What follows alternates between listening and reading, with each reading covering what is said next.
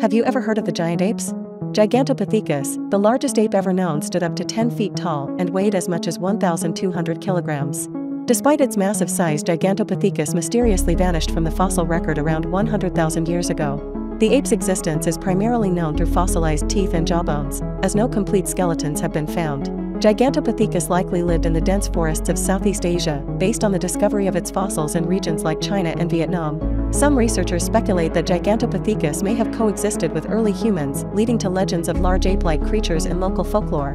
Its diet is a subject of debate, with some suggesting it was a vegetarian, while others propose it may have included meat in its diet.